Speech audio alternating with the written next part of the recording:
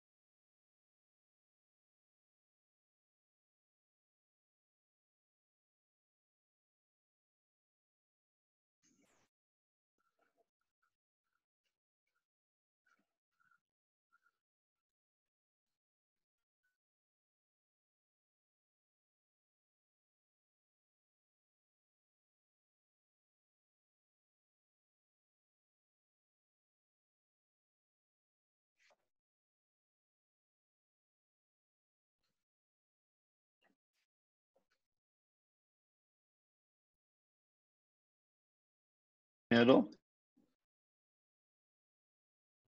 Yeah, we can hear you. And at times your screen just, but your screen is there. Your video goes off. So don't worry about that. At times your video goes off. Your screen is there and your voice is also coming.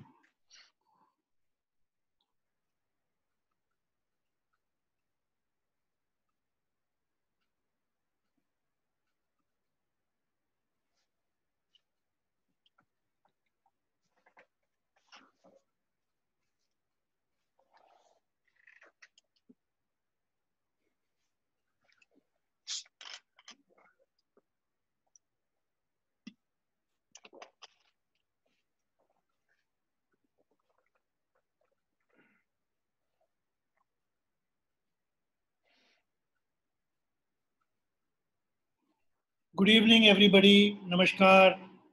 एक बार फिर आप सबका स्वागत है आज की इस 5 बजे की स्पोर्ट्स साइंस क्लास में जो हम अपने कोच डेवलपमेंट प्रोग्राम के अंतर्गत कर रहे हैं। I welcome you all to this class on sports science.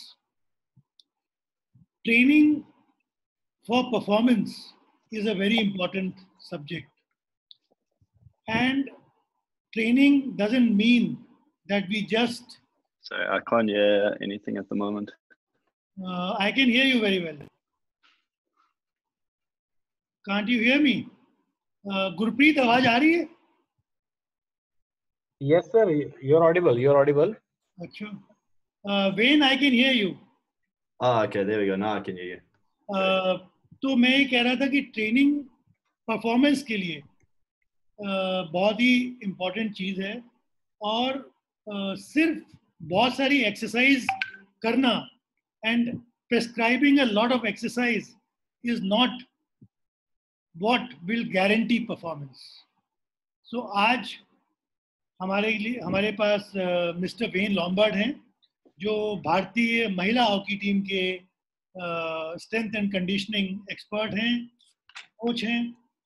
वो हमारे साथ बात करेंगे इस बहुत ही इम्पोर्टेंट मुद्दे पर कि एथलीट का प्रोफाइल जानना जरूरी है, उसको क्रिएट करना जरूरी है एक्सरसाइज प्रिस्क्रिप्शन के लिए। फिर स्ट्रेंथ की क्या प्रिस्क्रिप्शन होनी चाहिए फॉर परफॉर्मेंस, और कंडीशनिंग की क्या प्रिस्क्रिप्शन होनी चाहिए। उसके बाद वो इसको मॉनिटर कैसे करना चाहिए, इसके बारे में भी वो हमसे बात करेंगे। मिस्टर लॉम्बार्ड इसके पहले 2016-17 में इंस्पायर इंस्टीट्यूट में भी जुड़े हुए थे, और उससे पहले उन्होंने बहुत साल साउथ अफ्रीका में काम किया है, और बहुत सारे स्पोर्ट्स में उन्होंने काम किया है। उन्होंने बहुत सारी डिग्रीज हासिल की हुई हैं। He has got degrees in biokinetics, in strength exercise, and also he is doing his PhD in exercise science. So इनसे अच्छा we cannot get a better person who can tell us about training for performance. Now, without wasting much time, I will hand over to Mr. Lombard. His presentation will mostly be in English, but बीच बीच में मैं कोशिश करूंगा कि मैं कुछ important points Hindi में बता सकूं जब वो अपनी प्रेजेंटेशन को रोकेंगे तब. Mr. Wayne, I just told them that I will stop, you will stop me, you will stop in between so that important points can be told in Hindi. Thank you. Okay, Over to no you. problem. Thank you, sir. Thank you for the introduction. Hello, everyone. So, yeah, thank you for having me. It's a privilege for me to be here and just sharing some of my ideas with you. So, like Sir said, is that the presentation title is Training for Performance. Can you see my screen at the moment? Okay, cool. So the presentation title is Training for Performance, Beyond the Brainless Model of Exercise Prescription. And you'll get a better idea of why I've called it that as we go through the presentation, because I know on Saturday you had a physiology lecture and they spoke a lot about how the brain affects movement and the brain affects adaptations to strength training and so on and so forth. And that's a really important model because I feel a lot of times we forget about that model and we just think about the sets and reps and the muscles getting bigger and so on and so forth. But it's actually the brain that controls every adaptation. And if we're not taking that into account, it becomes a problem. But as we go through it, through the presentation, hopefully that becomes a little bit clearer and you'll understand what I mean by beyond the brainless model. The other thing you can see on the Olympic rings, you say the motto is Citius, Altius, Fortius, which is faster, higher, stronger. And as coaches, as support staff, physiologists, that's what our ultimate goal is. We want to get our athletes faster. We want them to be able to jump higher. We want them to be able to be bigger, faster, stronger, and so on and so forth. So I want to give you some tools that you can use to hopefully achieve these goals. And these are going to be models that I've used over the last 10 or 12 years or so of doing this job on how I go about working with elite level athletes. If there are anyone that are in the audience that are working with young athletes, some of these principles are a little bit more difficult to apply with younger athletes, but we can give you some ideas around that as well. Okay, so I know there's been a bit of introduction on my background. I know not everyone knows me, so I'll just give you a small idea of where I've come from, all my studies that I have done over the past. So in 2004, 2005, I did a diploma in sports management. During that time, I was an aspiring cricketer and I wanted to become a professional cricketer during that time. And in South Africa, the way it works is you have to get a degree while you are trying to become a professional sportsman, which worked quite well for me because while doing cricket, I was introduced to the trainers there and I started getting love for exercise science and so on and so forth. So after a failed attempt, I only ended up playing about 5 first-class games and I decided, okay, look, I'm going to have to call it a day with cricket. I decided to take the studies a little bit further. So between 2006, 2009, I did a bachelor in sports science. And that led me to do an honors in biokinetics. So those who are not too sure what biokinetics is, in South Africa, we've got a degree that is called biokinetics. And basically, it's really focused on orthopedic rehab. And we do a lot of work in the rehab side of things and then also elite performance-based stuff. And then eventually after that, you have to do a 1-year internship to learn a little bit more about the field and get experience from people who know more about it than you do. So I got lucky and I got an internship at the Sports Science Institute of South Africa at the High Performance Center there. And then, so I spent about 6 years at the High Performance Center. While I was there, I did my master's. Nice thing about a workplace like the Sports Science Institute of South Africa is you get exposed to a wide variety of sports. So there isn't a national team in South Africa that I probably haven't worked with. So from cricket to hockey to rugby to, you'll see in some of the videos, wheelchair basketball to wheelchair, to para-athletics to athletics, normal athletics, you go for swimming, you name it, we've worked with them. So it gives me a really nice background and hopefully I can make this up, made this presentation relative to everyone that is watching and not just, so I hope you don't worry that it's not just going to be hockey based, but I've tried to make it relative to everyone as much as possible. And as Sir said, at this time I am still trying to finish my PhD, but I've been traveling a lot the last 6 years. In that time, I've also been I worked in China for a year. I was head of athletic performance there, working with a hockey team.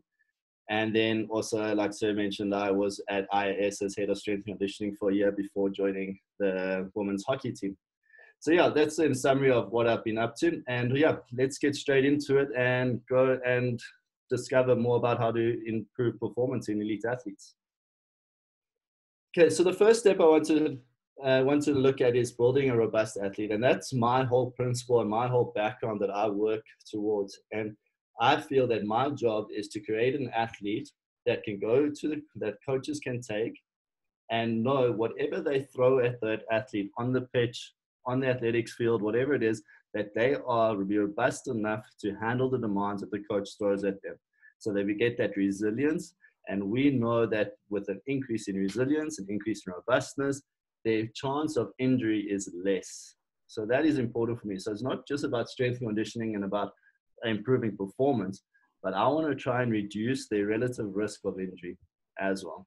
So if we look at what is a robust athlete, and a simple definition is a healthy, powerful, vigorous athlete that is resilient to the demands placed on them. And that's so important. That last bit, the resilient to the demands placed on them, is probably the most important thing, because I need to know that if someone has athletics world champs coming up, Olympics coming up, that they can cope with the demands and the pressure at that both events and try and perform at their best. So that is so important for us, because we need to know that if the athlete has to perform multiple events over time, they can actually go about withstanding those demands. And there's different ways we can go about doing this. And I'm going to give you a background on how I've gone about it. And one of the most important things for me is creating an athlete profile. And what I mean by that is we need to understand what are the demands that sport has on that athlete. What are the individual strengths and weaknesses of that athlete from a physiological standpoint that makes him as good or her as good or not as good as they can be in their event. Then part of that becomes your risk screening for injuries, like I've said. The strength and conditioning, what type of strength and conditioning strategies we can implement with elite level athletes. With that is that injury reduction, like we just said, and then different monitoring strategies. How do we go about monitoring these athletes over time to ensure that whatever program we're doing with them is actually fitting what they need? So one thing if you see, before we zoom in there, you see that top there, it says start with the end in mind. And that's a really important concept, because we need to know what type of athlete do we want to produce in our programs to perform at their best in a year, 2 years, 3 years, 4 years time. So I'll give you an example of hockey, for example. I know hockey is a high intensity intermittent sport. So I know they need to have really high demands, high ability to produce repeated sprint efforts, but they also need a very good aerobic capacity. They also need to be very agile. They also need to be strong. And all these things have to be taken into account when I design the program for my athletes. So that's what I mean by starting with the end in mind. How do I go about understanding what is required in my sport and where is that individual? So the sports demands are here. Where does that individual fit within those demands? And what do I need to work on to help them achieve those demands? So one thing I think that needs to change in general sports performance is a paradigm shift is needed, that the current mindset is set that we want to perform now and that's the only thing we focus on. However, as you all know, is in a cycle or a macro cycle, mesocycle, there might be 4, 5, 6, 7 events that you need to peak for. So if you're only focusing on what is important at the next event and not considering how what you do now might comes along the run, it can create problems for your athletes when they need to peak multiple times within a training cycle. So that's something we need to bear in mind. So we need to have a training that is designed where that's not only designed for the short-term competitive performance. We need to think long-term and how everything affects everything along the way. So I'll stop you here. Yeah, please. Okay. दोस्तों, when ने सबसे important चीज़ हमको ये बताई कि आपको क्या पाना है एथलीट को रोबस्ट होना चाहिए. उसने ये बताया कि how do we build a robust athlete को एरोबिक होना चाहिए, एजिलिटी होनी चाहिए और स्ट्रांग होना चाहिए. फिर उसने ये बताया कि हमको एंड क्या है, हमको क्या पाना है अपने एथलीट से, वो बड़ा क्लियर होना चाहिए.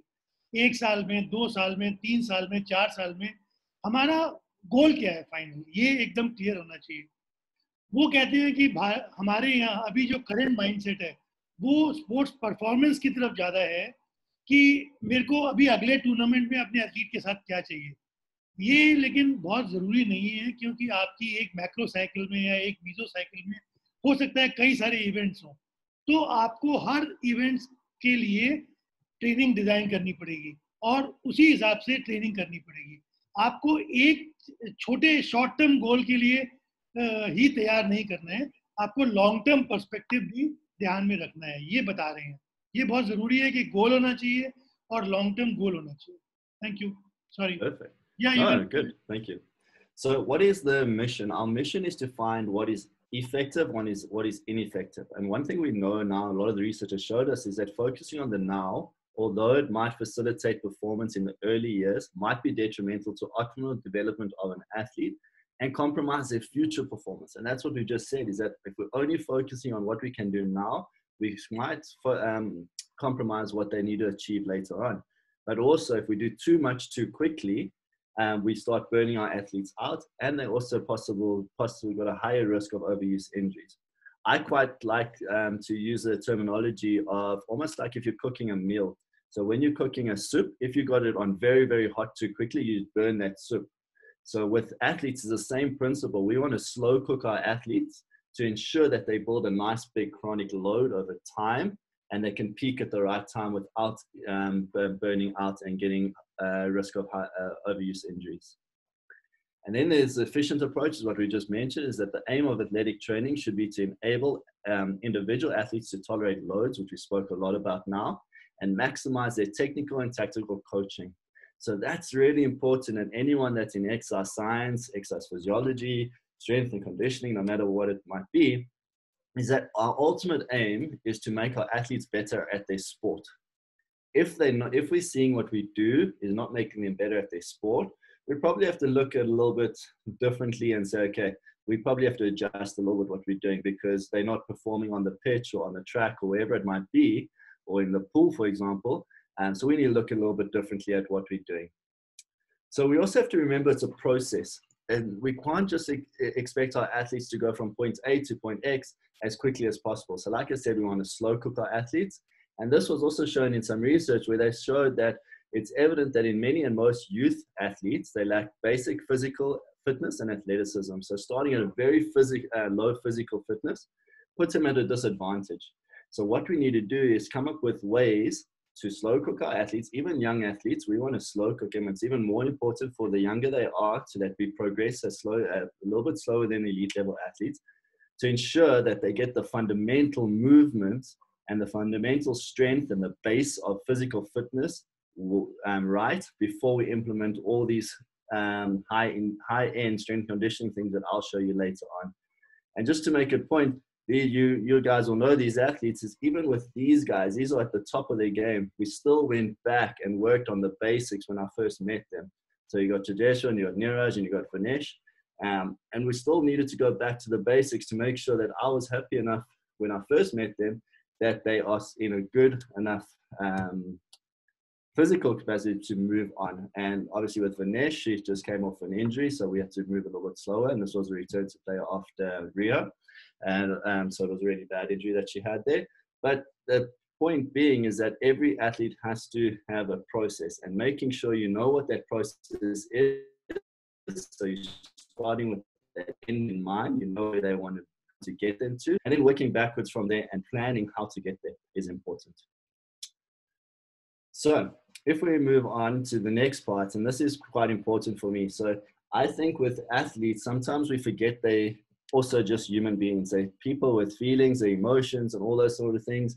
And we just treat them that they must train day in and day out, and we don't really get to know our athletes really well. And this is something that I've found over the years has helped me a lot, is if I understand the athlete as an individual and understand what makes them, I call it what makes them tick, I can get the most out of them. So there's a really good book by a company called Exos known as Every Day is Game Day, which is that book over there.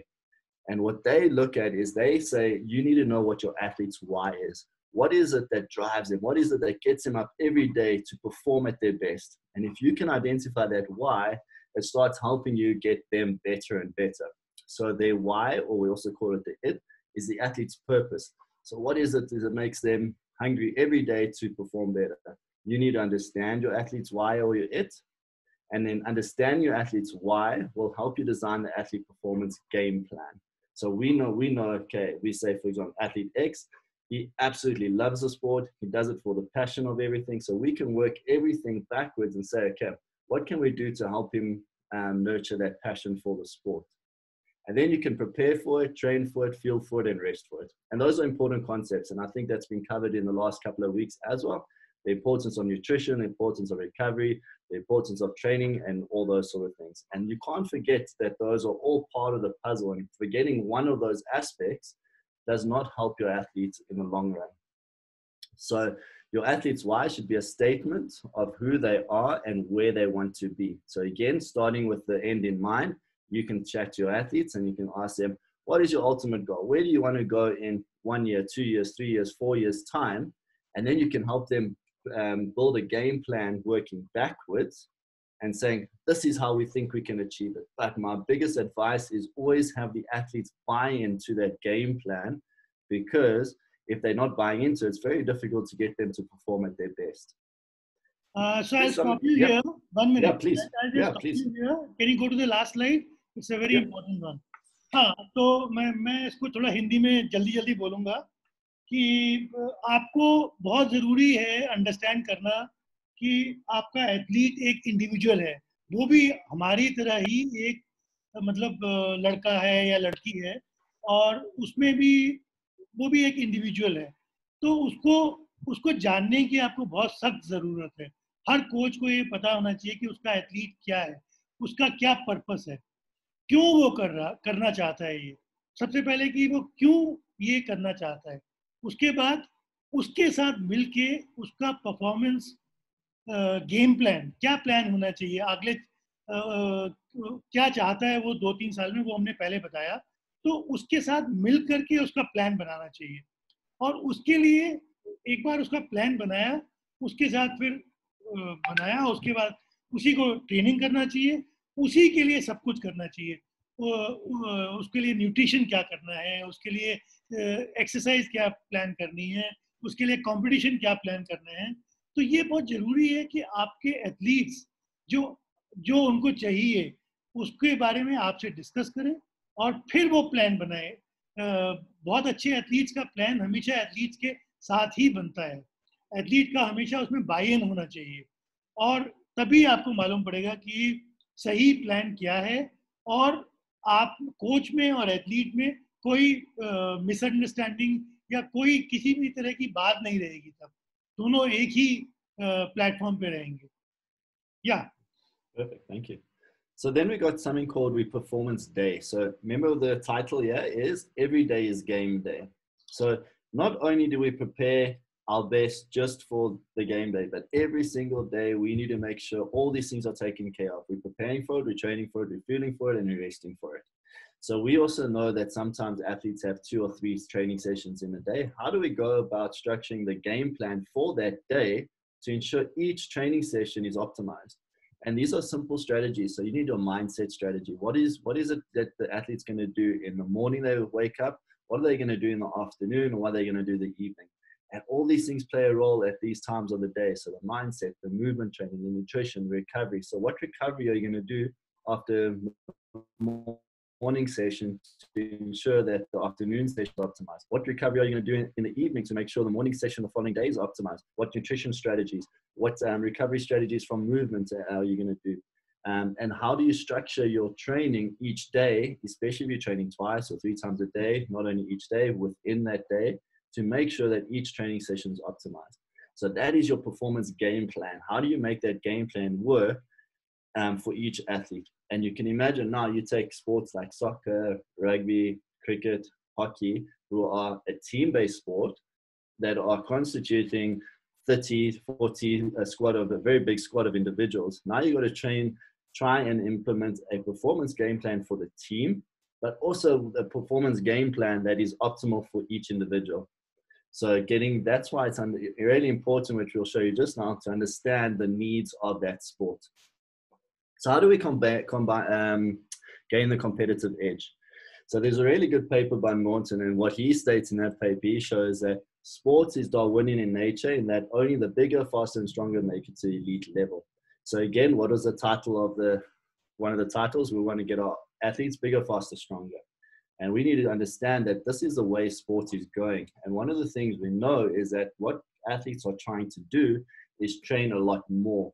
But something we should look at is training harder, but also smarter.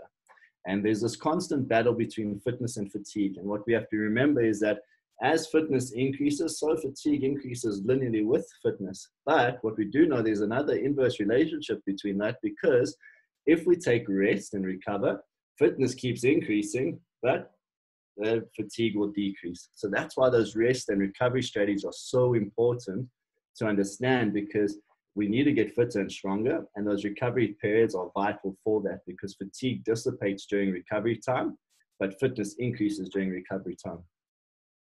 And then there was a really good paper by Tucker, and they show what makes champions. And what they showed is that every individual has a predefined genetic level. However, with the correct implementation of very, very scientifically sound training strategies, we can supersede that genetic level. So that's what I want to show you, is the different strategies to avoid plateau in performance, especially from a strength and conditioning perspective, to help our athletes achieve the optimum goal. And again, just to show you that the literature is quite sound on this, is that this paper showed that they could predict the winner of a Rugby World Cup by just looking at mass and experience of a team. So again, remember we said athletes are becoming bigger, faster, and stronger. This is one of the evidences of that. And then this is a paper that I spoke about, Norton, where they showed the morphological changes over the 20th century, showing that there's an exponential increase in the strength and the fitness and the size of athletes over that period. And that's really important. And I published a paper during my master's where we looked at the South African under-20 rugby teams over a 13-year period. And we found that there was an exponential increase in strength, mass, and fitness in the same bunch. So even in youth athletes over a period of 13 years, we also saw that they're getting faster, they're getting stronger, and they're getting bigger. So this is really important for athletes to understand, is that your training, we don't just train for the sake of training. We're training to keep up with the demands that are not only for the sport, but with a change in the demands over time because of the sport, the changes in the sport in the modern era. I don't know if you want to say anything. Yeah, when ने अभी हमें ये बताया कि हमको जो every day is game day, every day is game day का मतलब है कि हर रोज एक परफॉर्मेंस का दिन है. तो अब आप दिन को बांटेंगे, मॉर्निंग में क्या करना है, आफ्टरनून में क्या करना है, इवनिंग में क्या करना है. तो इस तरह से आप हर दिन की प्रिपरेशन करेंगे और अपने बच्चे, अपने जो ट्रेनी है उसका माइंडसेट, उसका मूवमेंट, उसका न्यूट्रिशन क्या होना चाहिए, उसका रिकवरी क्या होना चाहिए. तो मूवमेंट और ट्रेनिंग, माइंडसेट, न्यूट्रिशन और रिकवरी, इन सब को मॉर्निंग में भी देखेंगे, आफ्टरनून, इवनिंग. तो कब कब क्या क्या होना चाहिए उसका एक पूरा एक खाका बनाएंगे, उसका एक चित्रण करेंगे, उसका एक मैप बनाएंगे कि आप किस तरह से ये चीज़ें अपने इंडिविजुअल के, अपने एथलीट के लिए कर रहे हैं. उसके बाद उन्होंने कहा कि हमारा जैसे ओलंपिक का जो मोटो है बिगर, फास्टर, स्ट्रॉन्गर, तो हमारा उनका भी मोटो यही है कि अपने एथलीट को कैसे बड़ा, कैसे फास्टर और कैसे स्ट्रॉन्गर बनाया जाए. Can we shift to the next one please. तो उन्होंने ये बताया कि आपको बिगर, फिटर और स्ट्रॉन्गर होना पड़ेगा. अपने एथलीट को बिगर, फिटर और स्ट्रॉन्गर बनाना पड़ेगा अगर उसको आपको एलीट लेवल पे ले जाना है. और उसमें दो बातें हैं. फिटनेस के लिए आपको उसकी लोड और इंटेंसिटी बढ़ानी होगी. अगर आप उसकी फिटनेस बढ़ाते जाएंगे तो उसको फैटीग भी होगा. फैटीग होगा तो आपको उसको सोना कितना चाहिए, फ्यूल का मतलब है उसकी डाइट क्या होना चाहिए, उसका न्यूट्रिशन क्या होना चाहिए और उसकी रिकवरी किस तरह होनी चाहिए. ये सब बातों का आपको ध्यान रखना होगा. उसके बाद उन्होंने हमें ये भी बताया कि कितने सारे पेपर्स, बहुत सारे जो रिसर्च पब्लिश हुई हैं उनके बारे में बताया कि इतनी सारी रिसर्च उन्होंने खुद भी लिखी हैं कुछ पेपर्स, और बाकी वो लगातार इन सबको पढ़ते हैं और इनसे नॉलेज गेन करके अपने एथलीट्स के ऊपर उसको लगाते हैं। तो ये एक बहुत बड़ा मैसेज है इस लेक्चर का कि हर एक एलीट कोच को, अगर हर एक एलीट कोच अपनी पढ़ाई और अपनी कंटिन्यूस नॉलेज इंप्रूवमेंट ना करे तो उसे कोई तो फिर वो अपने ही शेल में रहेगा। उसको हमेशा ज़रूरत है कि अपनी नॉलेज को एनहेंस करता रहे, नए नए रिसर्च पेपर्स पब्लिश होते हैं उनको पढ़े और फिर वो अपने एथलीट पे ही उनको उनकी ट्रेनिंग में उनको इस्तेमाल भी करें। या Perfect, thank you. So that was a lot of the fluffy stuff where we need to understand what the athletes are wanting and get a better understanding of the athletes. Now we come back and we start looking at what are the things that we can do to help the athletes. And one of the most important things that I feel that we have to ensure is that we need to create an athlete profile, which I mentioned a bit earlier. And there's a really good saying that you can't manage what you don't measure. So in other words, if we're not seeing where our athletes are at currently, how do we actually go about designing our programs to improve their performance if we don't know where they're starting from? So I'm going to give you just a brief overview of athlete profiling. But one thing to remember, and one thing I think is important is this.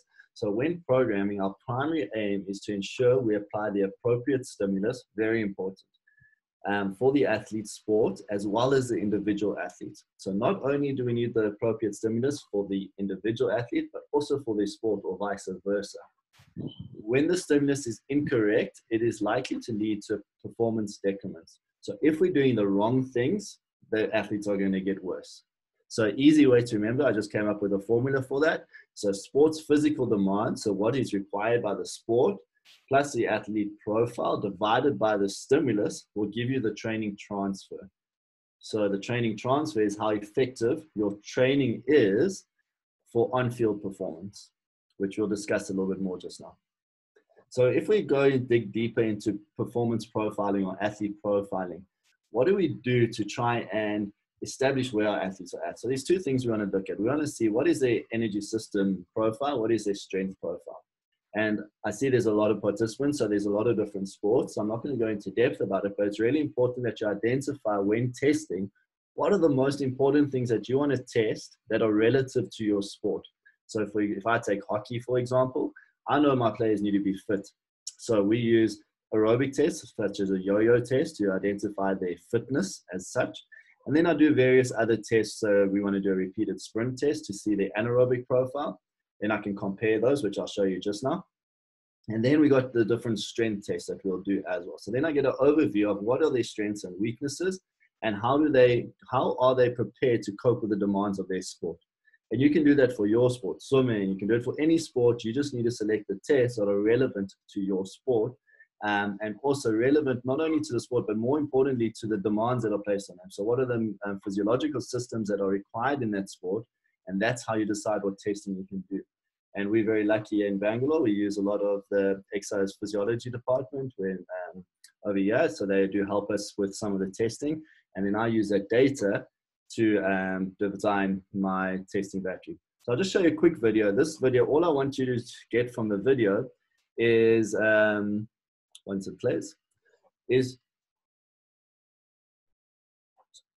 give me 1 second, all I want you to get from the video is that there's different tests for different sports. So I've just chosen a whole lot of different sports I've worked with over the last couple of years. And just giving you an example that every sport has different tests and you need to choose what is relevant to your sport.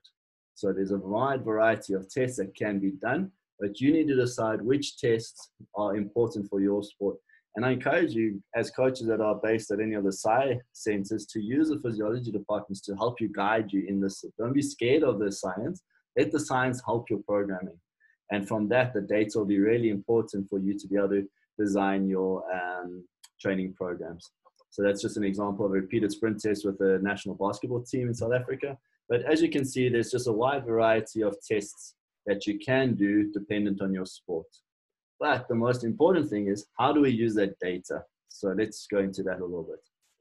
So we spoke earlier about energy system development. So I say to you that the important part for me is to identify what is the aerobic capacity and what is the anaerobic capacity of my athletes. And these are just theoretical, hypothetical examples. this VO2 max is their velocity at their VO2 max. So say, for example, they are running a yo-yo test. What is their maximum velocity when they completely finish the test? So when they stop and they can't go anymore, what is the max velocity they achieve at that? So that's your max, your maximal aerobic speed. And then I've also got their velocity max. So for hockey, generally we can do a 20 or 30 or 40 meter sprint test, but I use GPS and I get their max velocities to get that, for example. I know a lot of athletics coaches use max velocity as a determinant to decide on how they structure their conditioning sessions or their track training. Or you can use something called your anaerobic speed reserve, which I use quite a lot. And that is the difference between your mass, which is maximum aerobic speed, as well as your velocity max. So for example, you'll see 3 different athletes here. So for example, a hockey player, a rugby player, and a soccer player, all with different velocity at VO2 max and all with different V maxes. So that means the anaerobic speed reserve is different. So why this is important is that if I say to them, guys, we're all going to be doing a training session where we're running at 6 meters per second, so this white line up top here, it means that for this player, I'm working 20% of anaerobic speed reserve. This player, I'm working 44% of anaerobic speed reserve, and this player is 60% anaerobic speed reserve. So what does that mean is that everyone's training at a very different intensity for the same absolute prescription. So what that will mean is that certain players will fatigue a lot quicker and others won't. So then we've got to look at, okay, how do we go making sure that the physiological adaptation I want in my training session is the same for everyone? Then I've got to look at the difference in anaerobic speed reserve training intensities to ensure that everyone is training at their individual relative intensity. So there's an example there for you, just to show you that if we train at the same relative intensity, someone like the hockey player who's got a really big aerobic base will fatigue slower than someone like the rugby player who's got a low aerobic base but a high anaerobic base, which means that they will fatigue a little bit quicker at the same relative intensity. That's really important, is that at the same relative intensity, they will fatigue. The fatigue levels will be very, very different. And this is just an example of how you can use that data to individualize your training. So you can go athlete's name, you can go their mass, so maximum aerobic speed, their velocity max, and then you get your anaerobic speed reserve. And then you can predict the speeds they need to work at different percentages of their anaerobic speed. So if I want to say, for example, work at 5% of anaerobic speed reserve, which is this column over here, and I want to do intervals of 60 seconds, we'll see because each player's got their own speed that they need to work at, they'll cover different distances. So that's really important to individualize your physiological training specific for your sport as well as the individuals within your team. And then this is just an example of a sheet where I can go and plan my session with this athlete name, the duration of the interval, the rest, and then this one we worked at 10% of anaerobic speed reserve, the different speeds for each athlete, and the distance per rep. And as you can see there, in 60 seconds, each athlete covers a different distance because their physiology is different and they're at different levels of fitness at this time. Do you want to say anything? It's very difficult to explain so much of data. Sorry. Maybe just a basic principle. या अभी when ने बस ये बताया कि aerobic और anaerobic fitness के लिए किस तरह से वो अपनी शीट्स का वर्कआउट करते हैं. तो ये समझाना मेरे लिए थोड़ा मुश्किल है क्योंकि ये काफ़ी सारा डेटा एक साथ उन्होंने बता दिया है. लेकिन हर एथलीट हर गेम के लिए सेम जो एनारोबिक स्पीड रिजर्व है वो सेम नहीं होता है, ये उन्होंने बताया. तो हर एक का फैटिग, किसी गेम में फैटिग लेवल जल्दी हो जाएगा, किसी में देर में होगा. डिपेंड करता है कि उसका कितना एरोबिक थ्रेशोल्ड कितना है और उसका एनारोबिक रिजर्व कितना है. तो यही बताया है. और ये किस तरह से वेरियस आप अपनी पूरी टीम का शीट बना करके कर सकते हैं, वो एक तरीका बताया है. Let's go ahead. So if I can summarize that, the most important thing to take home from it is that your conditioning or your any energy system development needs to be individualized. So that's a simple, and there's a simple way of looking at it.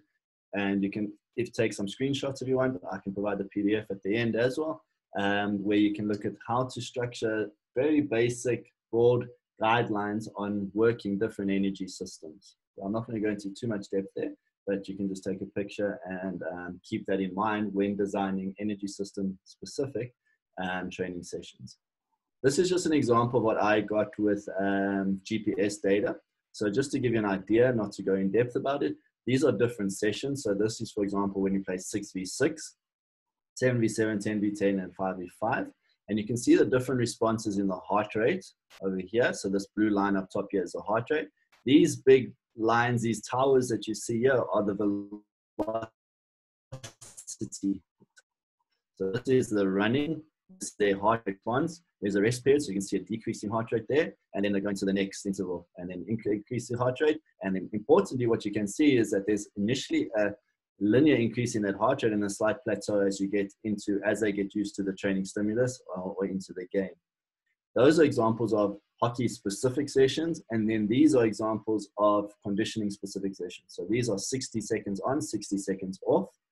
The heart rate responds to that, the decrease in heart rate, the velocity they're running at, and so on and so forth.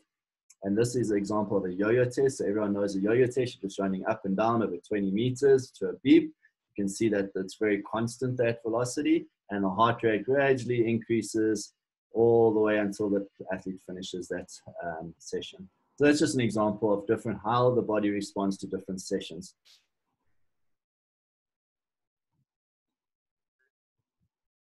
Is really going to go to the training stuff shortly. But one of the things that I like to look at is your dynamic strength index. And that is just looking at a ballistic movement divided by dynamic movement. So for example, if you want to do it on your own, you can do a counter movement jump divided by a squat jump. So one takes out that stretch shortening cycle, and one uses a stretch shortening cycle. And then you're looking at the difference between the two for your athletes. And this is just a guideline on looking at your scoring. So a low score would be anything, a ratio of 0.6, a medium score between 0.6 to 0.8. So then the athlete needs to focus on both strength and power. And a high score of greater than 8, the athlete needs to focus on max strength development. So just to show you how to look at force velocity data, this is a really nice app that you can download for quite cheap. It's called a MyJump app. And you can look at your force velocity profile of your athlete with different loads. So this athlete, what you can see here, this is his or her force velocity profile. This is optimum, which means that they are way off optimum and they need to develop force. So they're not strong enough to maintain that velocity as the weights change in their jump. So ultimately, we want a little bit of a right shift of this line to get to that optimal development over here. So for this athlete specifically, we need to develop their strength. So that's why force velocity profiles are important for us, because we want to see, what do we need to work on? Do we need to work on plyometric development? Do we need to work on neuromuscular components? Do we need to work on absolute strength? And this way we can see where our athlete falls on this force velocity profile to design our strength training, which you'll see becomes important when I show you the different types of strength training that we can do.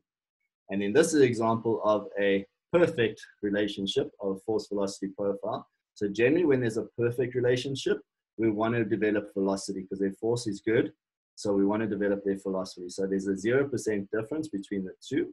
And obviously this sort of profile you'll see in your either your horizontal jumpers or your vertical type jumpers. So athletes as such.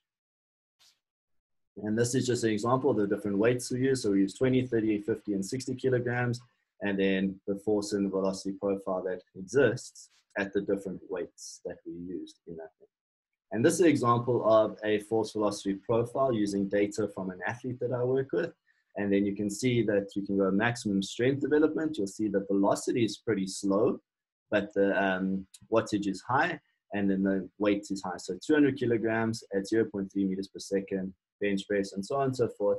And it just allows you to paint a picture of how your athlete is doing with different loads. And then I can prescribe specifically, if I want to work on power, he needs to work, for example, a squat jump at 50 kilograms is where he gets his max power in that exercise. For hang clean at 70 kilograms is where he gets max power for that, for hang clean exercise, and so on and so forth as you go through the force velocity profile of athletes, which I'll explain a little bit more when we go into the strength training stuff just now. Then there's also something called your active strength index, which is basically your flight time divided by ground contact time. I use that a lot because I use it for neuromuscular fatigue status identification of the athletes. I'll just give you an example of what it looks like. So there's two videos where you'll see the athletes jumping now once it loads. So you'll see here the athlete jumps. So it's just a simple counter movement jump. She's on a force plate over here. So the internet seems to go with that. She's on a force plate over here. I'm collecting the data over here just to see what is the force velocity profile and what is the neuromuscular fatigue status of this athlete prior to us playing our match. So this was done in Commonwealth Games. So that's one method of looking at your force velocity profile.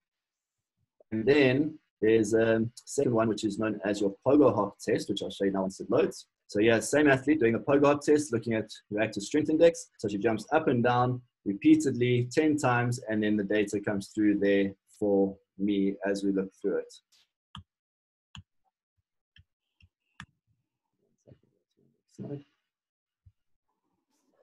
So once we've got all that data, then we can go look at how do we put that as a profile together to ensure that we can explain to our athletes where they're sitting. So this is an example of an individual athlete profile. So I get all the data of what we've collected. I compare her to herself as well as the group average and any normative data that we got. And then I give her a longitudinal look at it. So this is what she's looking like over time to see that she's improving. The red marks over there are her goals for the next set of testing. And then most importantly, or one thing that I really like about this type of report is this over here is an indication of if they are better or below the group average in a specific test. So it's a Z score. If the graph is above the line, so the line's there, if it's above the line, they're better than the group average. If it's below the line, they're worse than the group average. So it's a very simple, quick look at how they are doing compared to the group average. And then this is a team report where I can look at how's the team doing overall over time. So I just got a line of best fit in these areas over here to see what is it that they're doing. So we know for speed, we want to see the line declining like this. But for example, for yo-yo test, we want to see it going up. So these are just ways that I would like to, what the most important thing is to take home is to understand that we need to create a profile for our athletes. We need to compare them to something. And we need to understand where they're starting so we can know, okay, what do we need to do to improve their performance as we go along in our training program? 1 minute. Yeah, please.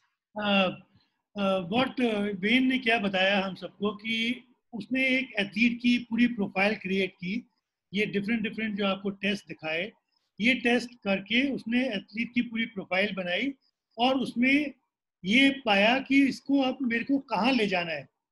ये base profile बनाने के बाद उनको मालूम पड़ गया कि किस तरह से इसकी स्ट्रेंथ और कंडीशनिंग को हमें गाइड करना है और जिससे कि उनकी जो भी लेवल्स हैं वो और भी अच्छे हो जाएं. और ये बेसिक ग्राफ्स हैं डिफरेंट टाइम्स के और पूरी टीम के भी ग्राफ्स इस तरह से वो बनाते हैं. अब मैं आप लोग को एक बात बता दूं कि बेसिक काउंटर मूवमेंट जंप वगैरह के लिए आपको फोर्स प्लेटफॉर्म चाहिए, लेकिन वो थोड़ा सा it is more not complicated, but हाँ counter movement force platform is expensive और वो ज़्यादा सब जगह अवेलेबल नहीं होता है, तो फिर उसको करना मुश्किल है. बट लेकिन आप अपना एथलीट का अगर प्रोफाइल बनाना चाहते हैं, आप सिंपल आपका एथलीट नॉर्मल 12-14 साल का है और अगर आप उसका प्रोफाइल बनाते हैं तो उसके लिए भी सिंपल टेस्ट अवेलेबल हैं. आप बहुत सारे सिंपल टेस्ट अवेलेबल हैं और आप इस तरह से धीरे अपने आप वो टेस्ट करके उसका डेटाबेस बनाना शुरू कर सकते हैं. आपको उन टेस्ट करने के लिए कोई भी स्पेसिफाइड मशीनरी नहीं चाहिए, कुछ भी नहीं चाहिए. जैसे आप एरोबिक टेस्ट करना चाहते हैं फिटनेस का, उसके लिए सिंपल टेस्ट हैं. वर्टिकल मूवमेंट जंप है, वो एक सिंपल सी जंप होती है, उसके लिए आपको कोई भी एपरेटस नहीं चाहिए, कुछ नहीं चाहिए. और स्टैंडिंग लॉन्ग जंप है, उसके लिए आपको कुछ भी नहीं चाहिए. तो वेरियस पैरामीटर्स जो बॉडी के हैं, स्ट्रेंथ के हैं, वो आप सिंपल टेस्ट करके एक बार नोट कर सकते हैं, स्टार्ट करने से पहले नोट कर सकते हैं और उनको किस तरह से आपको आगे बढ़ाना है अपने आप डिजाइनिंग करने के बाद लगातार वो टेस्ट हर 2-3 महीने के इंटरवल के बाद कर सकते हैं और अपने एथलीट की प्रोफाइल आराम से अपने ग्राफ बना सकते हैं बैठ के, अपने नॉर्मल ग्राफ पेपर पे भी आप वो ग्राफ बना सकते हैं। तो ये जरूरी नहीं है कि आपके पास बहुत हाई टेक इक्विपमेंट हो, सिंपल टेस्ट भी अवेलेबल हैं हर चीज़ करने के लिए।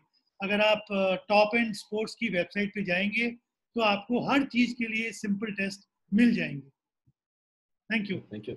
When you know what I told them, I Yes. told them that suppose you don't have this complicated, this force platform or something, Yeah, this which are simpler you tests. know not available everywhere. There are simpler tests to make a Yeah. profile of the athlete.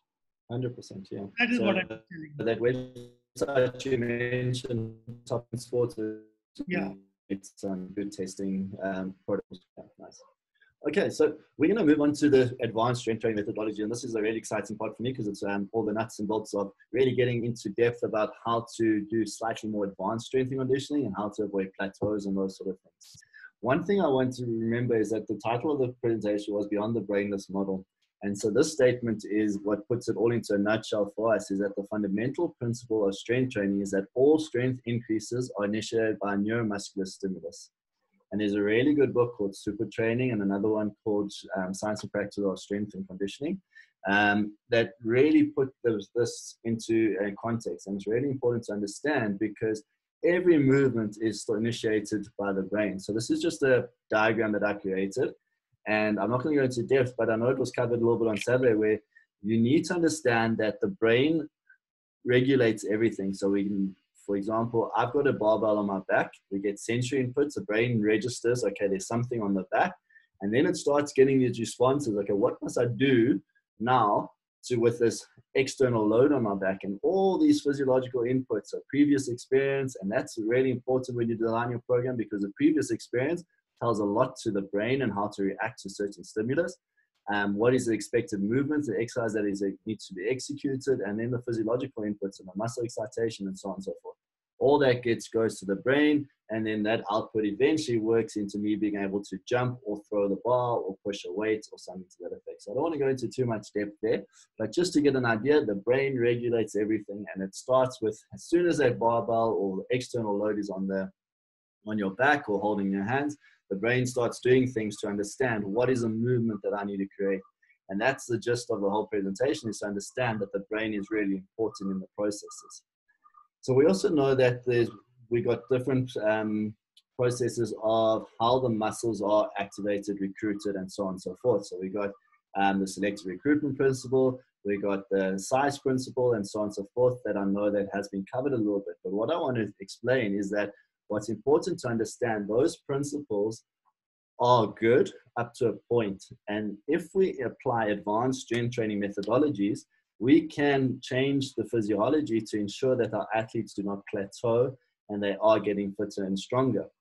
So before I go into that, I just wanted to remind us, and I know this graph was kind of showed on Saturday, but the difference, we know that eccentrically we can create a lot more force, and concentrically then concentrically. And at different points in these contractions, so the eccentric contraction and the concentric contraction, there's different methodologies that we can use within the strength training modalities that I'm going to show you to affect this side of the graph, to affect this point of the graph, to affect here, and so on and so forth. So understanding the graph is really important. And remember what I showed you with the force velocity profile, understanding where your athletes fit within that will help you design a better strength training program to ensure you're stimulating the athlete correctly. And then we know there's different types of muscle fibers, so the type 1, type 2, and so on and so forth, but the physiology has been covered, so I don't want to go into too much depth there. Then there's also the law of diminishing returns. So what that is that at a certain point, as the athlete gets older, the more you do, they don't adapt as quickly and as well. So the younger athletes got a lot more, I call younger athletes like a sponge. They just absorb everything and they are able to adapt a lot easier than older athletes. So this is a term called accommodation. And what that means is that the athletes get to a point where they don't see as greater returns on their investment in strength and conditioning as what they did when they were younger. But there's ways and means we can adapt this, because if we say to our athletes that they're not going to get better if they do any more or anything different, I think we're lying to them, because I'll show you where we can manipulate the training better to get these advancements. So importantly, there needs to be a balance between monotony and strain. So monotony is that average training load and divided by the standard deviation, and the strain is the training load divided by multiplied by the monotony. So again, that stress and strain relationship, the rest and recovery relationship is really important. So if we can get that balance right, our athletes are able to adapt. And I know this has been spoken about a little bit, where we've got the undulating loads. And this is really important, because if we just keep loading our athletes linearly in a block periodization type model, they will not adapt over time. There has to be periods of high load, there has to be periods of high intensity, and so on and so forth. So following an undulated load type pattern in your periodization model does help athletes adapt more consistently to their training, because they're getting better recovery patterns. So why I say that athletes don't have accommodation as easily as what people think is because we take the brain out the equation. Yes, from a muscular standpoint, it is possible that we can't get any bigger, the muscles or whatever it might be.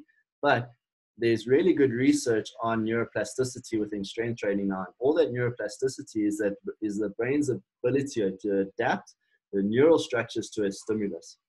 And that is important, because what they also showed is that there's been MRI evidence of neuroplastic changes associated with improvements in muscle size and motor function following upper extremity exercises in cerebral palsy patients. And that's really important to remember, because most people believe that if you're in CP patients, that it's very difficult to get changes in the neural structures. So if it's possible in these type of patients and athletes, then we got to look at question, what can we do from an elite performance standpoint to ensure that we're getting these neuroplastic adaptations in our athletes as well. And the same has been shown in people who suffer from depression, is that hippocampus actually gets a little bit smaller in the brain, but with exercise that can actually increase that hippocampus size and decrease depression rates. So that neuroplastic nature of the brain is important when we're considering strength training principles. Do you want to say anything?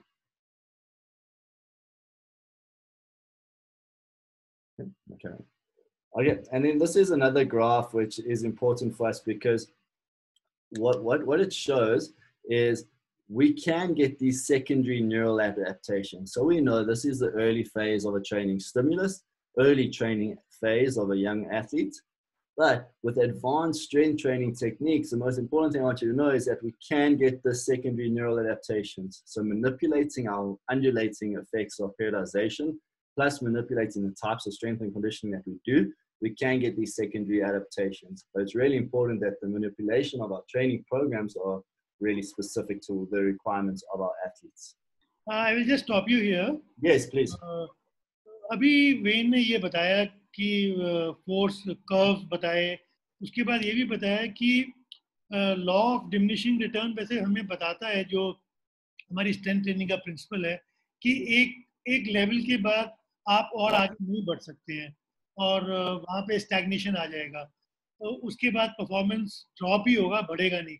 लेकिन ये बात उन्होंने बोला कि ये बात younger और मतलब इसको मैनिपुलेट किया जा सकता है और ज़्यादा हम आगे बढ़ सकते हैं, ये बताया. उसके बाद ये भी बताया कि जो आपका नॉर्मल पीरियडाइजेशन कर्व होता है, उसमें आपको एक्सप्लोसिव स्ट्रेंथ, पावर, ये ऑल्टरनेटिवली कैसे आप अपनी ट्रेनिंग के साथ कर सकते हैं. उन्होंने ये ग्राफ्स दिखा करके ये क्लियरली बताया.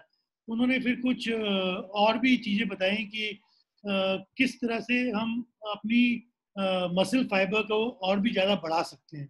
तो ये सब चीज़ें अभी वो बता रहे थे. थोड़ी कॉम्प्लिकेटेड है, मैं भी इतनी अच्छी तरह से नहीं समझा सकता हूँ. तो लेकिन आप ये सिर्फ बहुत ज़्यादा एलीट और बहुत ही अच्छे, मतलब जो ऑलरेडी बहुत ट्रेंड एथलीट्स हैं, उनके ऊपर आप ये प्रिंसिपल्स अप्लाई कर सकते हैं. नॉर्मल एथलीट्स के ऊपर, जो और छोटे एथलीट्स के ऊपर आप ये ज़्यादा प्रिंसिपल्स अप्लाई ना करें और अपनी जो नॉर्मल स्ट्रेंथ ट्रेनिंग है वही रखें.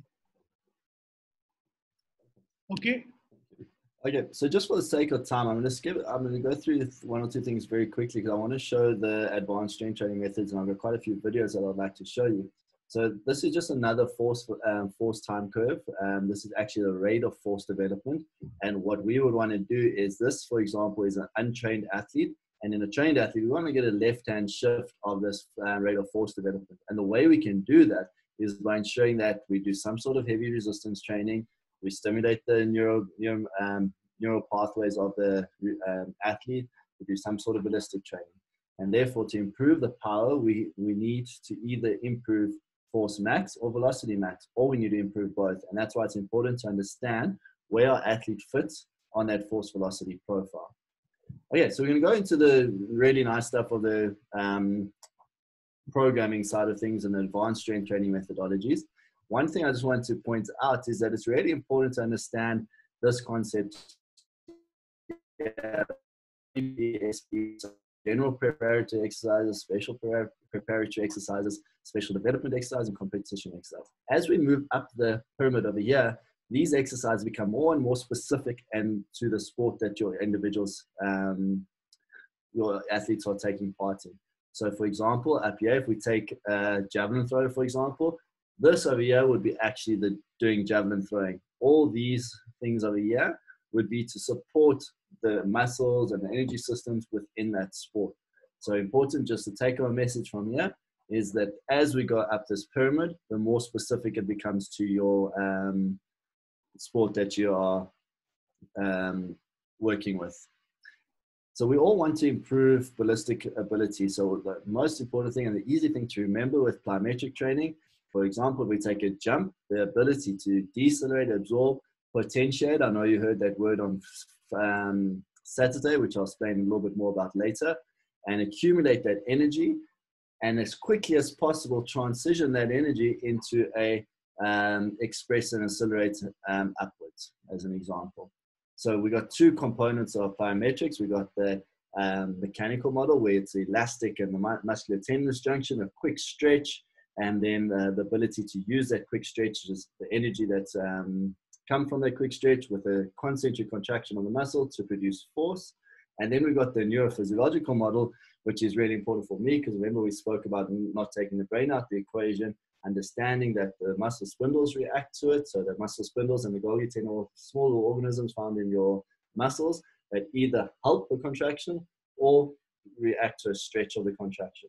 So it's really important to understand that, but just having a basic understanding of that. So during plyometric exercise, the muscle spindles are stimulated by the stretch, causing reflexive muscle action, and the reflexive response potentiates. So there's a potentiation word again, increases activity of the agonist muscle, increasing the force production. So all these systems play a role, not just the muscular system plays a role in it. So there again, understanding that the brain, everything is stimulated up here, and then the muscles react to that stimulus that is placed up there. So there's different responses to the brain, different responses from the muscular tendinous system, as well as the muscular system that we've spoken about already. Okay, so just moving on so we can get through it, because I've gone quite long, is understanding that our strength training has to be specific to the demands that are expected in the sport.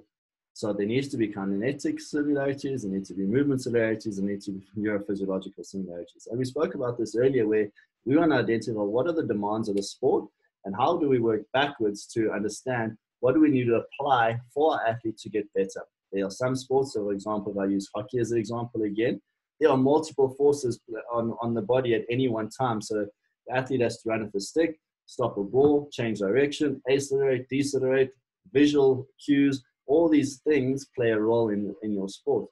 So how do we apply it and understand these different forces that are exerted on our athletes within our sport and apply it in our strength training routines becomes really important to get the best training transfer from what we do in the gym, for example, to what the outputs are in the actual sport. So I'm going to go through 4 or 5 different methods of strength training. And the first one, this is just, if you want to take screenshots of this is just basic definition of it. I will send the PDF anyway, so you'll get all this information. So we just look at the advanced strength training methodologies. So what are these accommodating resistances that we want to look at? I know the ascending and descending curves were spoken about the other day.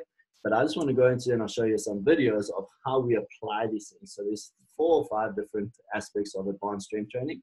That's variable accommodating resistance, eccentric training, isometrics, overspeed training, and training for maximum power. And all these play a different role at different times in your strength and conditioning. So one thing we need to understand is that accommodating resistance, you need to have an increase in your strength is required at the top of a lift. So that's your ascending type curve. And conversely, the resistance that is required at the bottom of a lift, so if we're doing a bench press, for example, if we've got a band attached to it, we're pushing up, there's more resistance at the top, so there's greater strength required at the top. When we come down, that's unloaded with the band, so then there's less strength required. Also, the other important point is that we're overloading that eccentric portion of the movement to hopefully create a potentiating effect of that concentric movement pattern. And that becomes really important in our exercise prescription. And then also training for power max, important to understand that it's a range of percentage of 1 RM for different lifts and different athletes that will be produce a power max. If you go back to that force velocity curve I showed you of the athlete, we had 4 or 5 different lifts under power, and they all had different loads that were specific to maximum power output for that specific athlete. So getting an understanding of where your athlete falls is quite important. And then the eccentric training part is also important because we already showed you that eccentrically we can produce more force than compared to concentrically. And that becomes really, really important. So I just want to show you a video of all these different methods.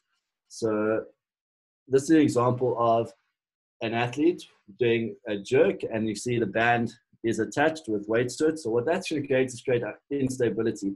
And this is an advanced method we can use because they're going to have to really counteract that oscillating effect of the bar and because the band's attached to it. And they really have to get that stability going good. Here's an example. Just want to turn the volume down a little bit. Here's an example of a banded split lunge. So we've got weights as well as a band. So we're overloading, just going to go back a little bit. We're overloading that eccentric to create a greater concentric. And here's another example of a different type of band exercise.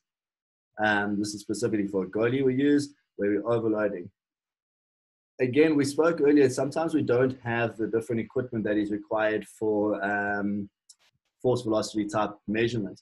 This is a really easy method. So what I did here, we got a band with the athlete doing bench press, and we're doing time sets. So I want him to do 3 reps as fast as he can. So this is just a way to increase his intent. So he moves the bar as quickly as he can, and then he's up. This is a Czech Republic beach volleyball Olympic team. So yeah, we're overloading their squat pattern with a band. So as they're going down, it unloads. As they're coming up, as they get taller, and you can see we also put them on a, sorry, let me go back quickly, put them on a platform to really overload that extension part of it. So you can imagine when they jump, they really need to create a really high force output to be able to produce that movement. You'll see the next one, another overloaded band exercise. So it's just a shrug pull with heavy weights, heavy band. Here's a different aspect of it where we're actually assisting the movement. So I know they spoke about the sticking point on Saturday. So yeah, we're assisting that sticking point. And again, it's a time set. So we're looking at max movement as fast as we can over a period of time. So I think it was a 10-second set, if I remember correctly.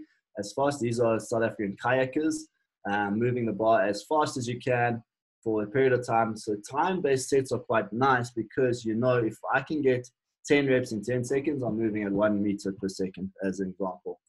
So it's an easy way to try and get velocity-based training. This is a long jumper. He's doing, so this is an interesting one because what we did here is we took out the eccentric component and dominated the concentric portion. So his weight is resting on the safety bars over here.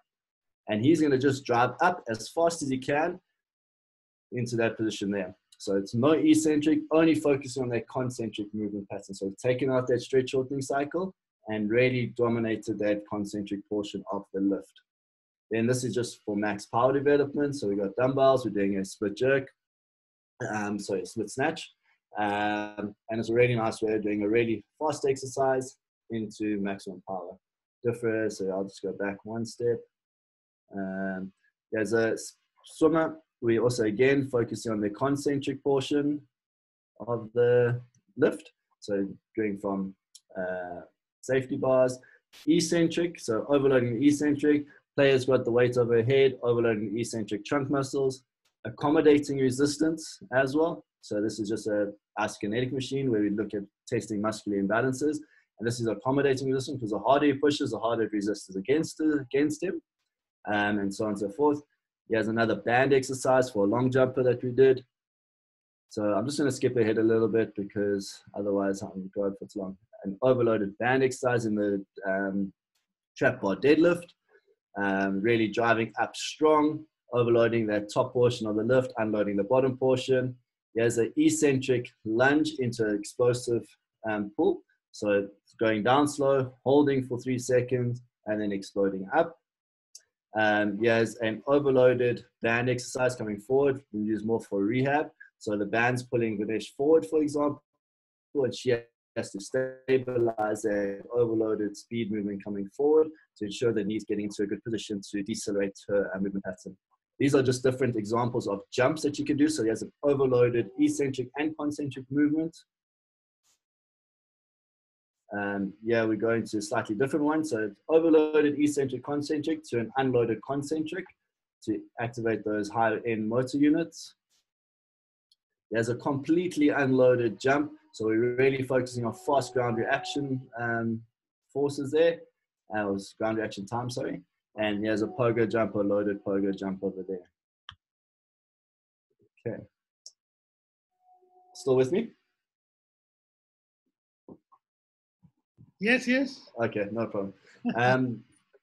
Then we're on the velocity-based stuff. So I'll just show you basically what we look at. Velocity-based stuff is quite important because what we want to see is as velocity decreases throughout a movement, we know that the fatigue, it could be that fatigue setting in. So we also shown in some of the research that at about 30% of velocity loss shows where the start of a lactate accumulation starts. So if we're doing, say, for example, hang cleans, and I've got a velocity loss at 30% over a period of 2 or 3 reps, I know at that point that lactate is going to increase linearly with that decrease in velocity loss, which means fatigue is going to set in. So that's why we use velocity training as a marker of not only fatigue, but intent. So we can use these funny devices over here, which this one's a push band, this is a GymAware, and all these things do give us actual velocity outputs in the lift. So how fast is an athlete lifting that, that bar or that weight or throwing the ball or something to that effect. And I'll just click on here to give you a basic indication of what are the recommended velocities for different types of strength modalities that we work in. So remember the strength force velocity curve. These are the different parts of the force velocity curve. And yeah, we got right on top of that force velocity curve. And yeah, we got right at the bottom of that force velocity curve. And the different velocities you should be attaining to train these specific mechanisms of strength, as an example. And there's a nice study done on, I think it was Chinese weightlifters, showing different types of velocities at different percentages of 1 RM for different lifts, and so on and so forth. I'll just show you a video of how it looks for the velocity stuff. We've already seen the jump one, which will come up first, and then I'll show you the other ones. So again, there's that device, that's a push band. But I'm just going to skip past this one so I can show you how we use it in a different way to get velocities. So that's another reactive strength index test. And here you can see the data collecting on the movement jump, as well as the data collected on the push band. So I'm using 2 different devices to get the data. But again, like we said, we don't have to use these fancy, I'm just giving information on advanced methodologies of training. And then you can get the forces and so on and so forth. And then just to skip ahead a little bit.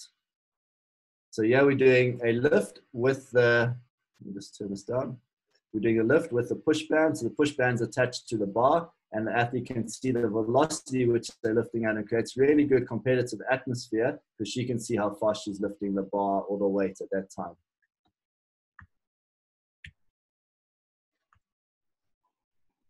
Okay, then there's something called the triphasic system, which I'm just going to breeze over quickly. And basically, triphasic system has been written by a man named Carl Dietz, which is a really good strength and conditioning coach from America.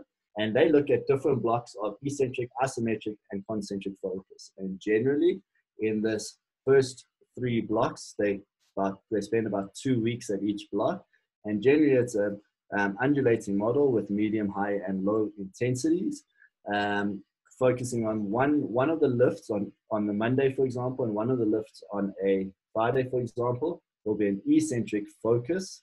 So, for example, if we're doing a squat, we'll do a 6-second down movement and then move it up as fast as possible. So that would be the eccentric focus for that block. And the same sort of patterns would be used for isometric as well as a concentric focus, and then 2 weeks of power focus, and then a week or so, depending on what you need for the peaking focus. And generally these 2 phases, the loads are very light, but we're looking for maximum velocity outputs or maximum intent. So moving the bar or the external weight as fast as you can. And that's just an example of how it's broken into different phases.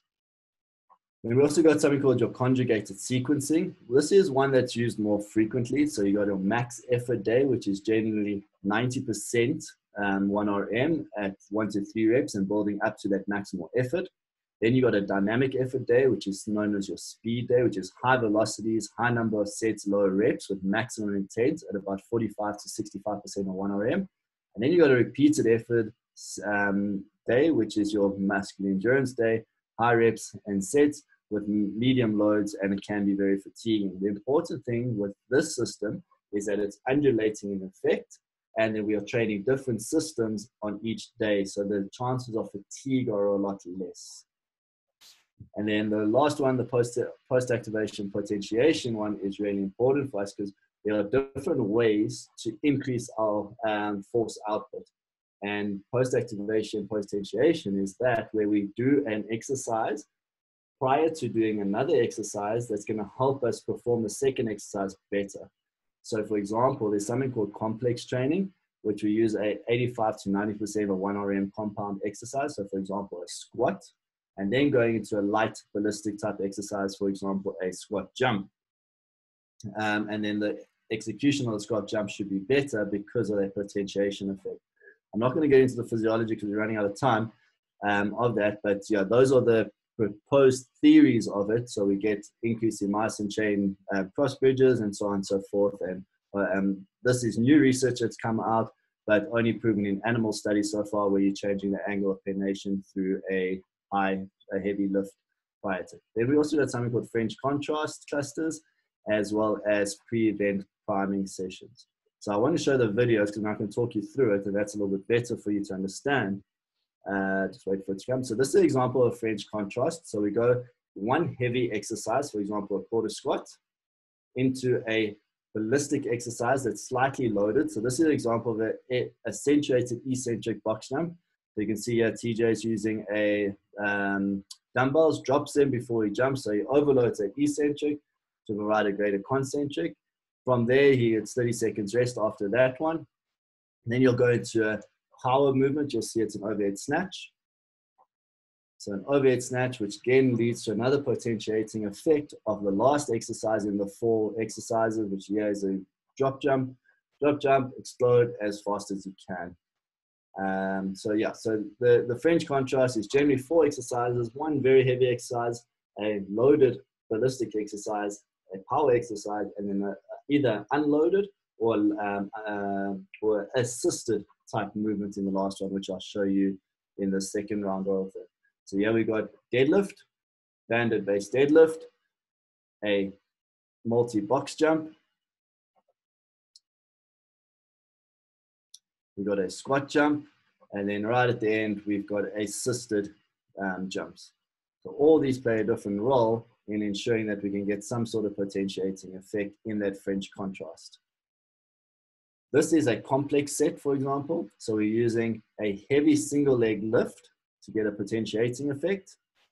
So the first exercise needs to be really heavy. So it's heavy dumbbells, small box to bring max force into a counter movement jump with weights. Okay, here's another example. Just a general squat into a seated counter movement jump. Again, heavy squat into multiple jumps over here. So the idea, remember, is that the first exercise needs to overload and potentiate and improve the second exercise. There's another example, explosive overhead throw.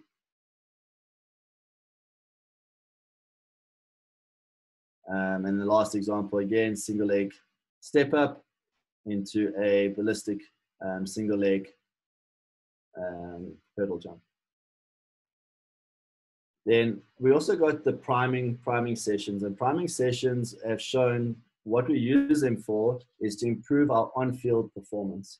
I know athletes use it a lot. We use it in hockey quite a bit, where we do some sort of pre-match exercise or strength training to elicit better performance on the pitch. Because what they know, what they have shown in the research is that as the day goes on, our testosterone levels decrease, but with a strength stimulus early in the morning, we can try and we can keep those testosterone levels higher to improve performance on the pitch. But these are just different examples of some of the things that I use as priming sessions. We do them about 4 to 5 hours prior to a match.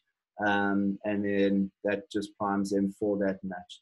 And these are just different examples of different exercises you can do. Everything's very light, moving at max speed for that potentiating effect.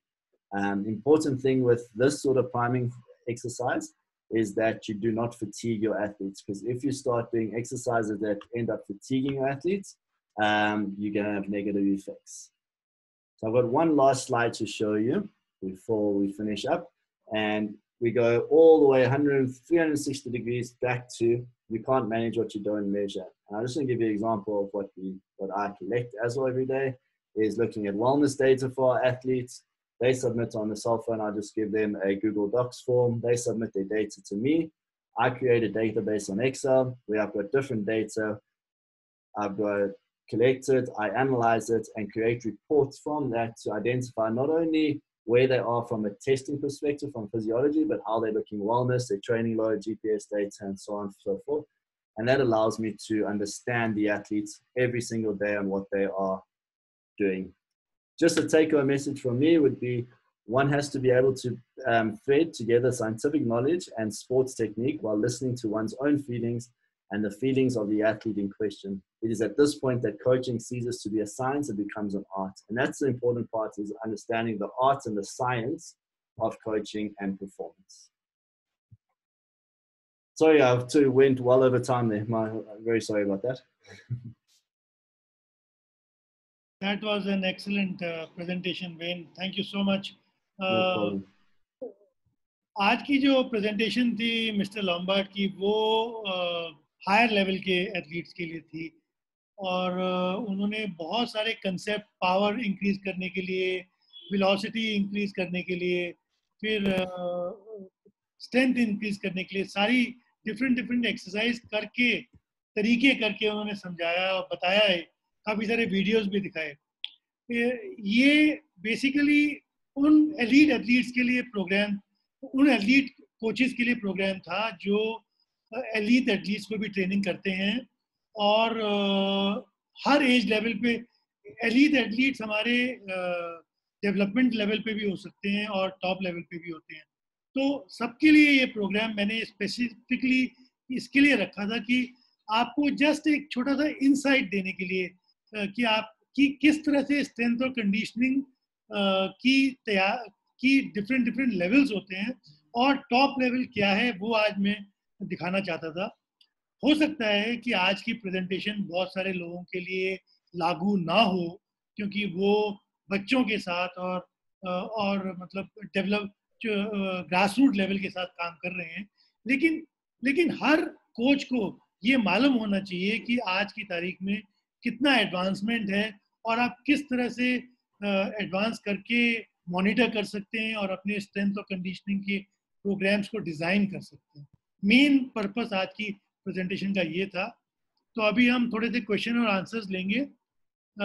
Wayne, can you take some questions, please?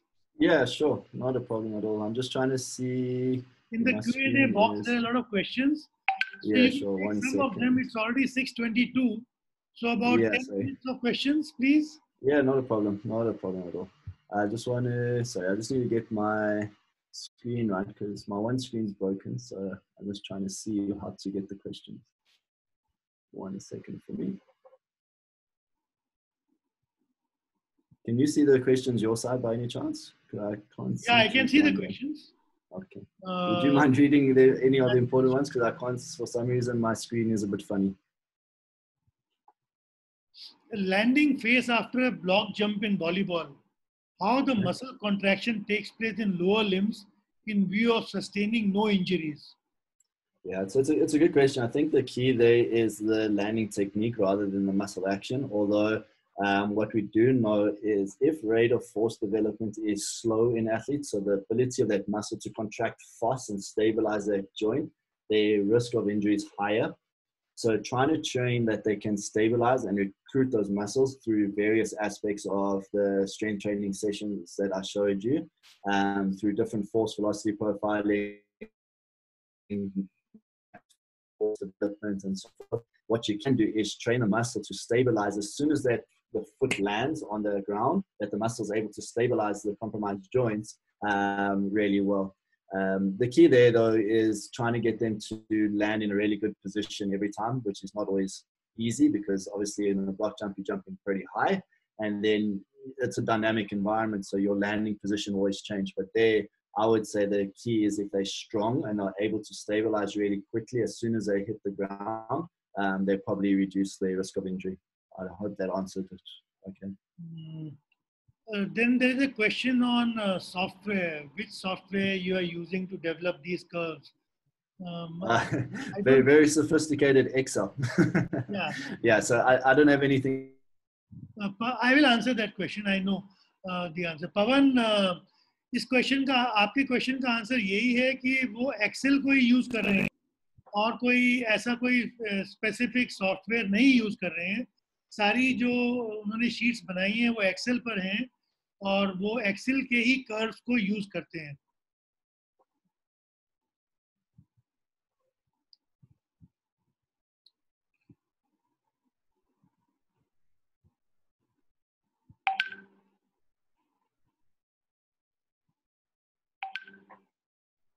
Can you give more insight on AFST training and oscillating isometric training? Yeah, so it's quite a difficult one to actually do. So oscillating isometrics, it depends what type of equipment you got, but a lot of things that we try to do is get athletes to actually give that external load. So for example, if we get into a split lunge position and the athlete's in a isometric position in a split lunge, and then getting athletes to give external resistance or down on them as an oscillating effect can work. The other aspect of the oscillating one is, for example, like we did with the bands, the one exercise showed you the jerk with the bands can create an oscillating effect. But it's not always that easy, and I don't know if it's the most important one to focus on. But those are examples of trying to increase that oscillating effect. Is you need some sort of external stimulus that is random in nature to create that oscillating effect. But yeah, you can use your athletes as training partners that can do it. Or you can add bands, you can add chains. So when you're using a chain and as the chain goes up, those chains start moving and creates an oscillating effect. So the stabilization has to be a bit more. So chains, bands, and external player oscillating effects from a player are good ways of doing it. Oh, this is an interesting question. Thanks. Thanks. Now, you have got in hockey different position players. Goalkeeper is there, defender is there, midfielder and forwards. And all require different fitness regimes. So how do you train them differently? Sure. So yeah, good question. So that's why that individual profiling is important. So if you remember from the presentation where we do that start at the end in mind. So I know what field players require. I know what the goalies require in the actual sport. Then I get that individual profile and I bring everything to the middle and I say, okay, athlete X is this far away from the group average or this far away from the international normative data. And then I go about doing the training programs according not only to what they require in international hockey, but what that individual requires. Because sometimes within a forward group, so let's say I take my forwards, for example, I've got 3 or 4 really fit and strong athletes, but I've got one that's lagging behind a little bit. So I need to keep the 4 that are really fit, keep going, but I need to take that 1 or 2 that are maybe lagging behind and catch them up, so the prescription becomes individualized.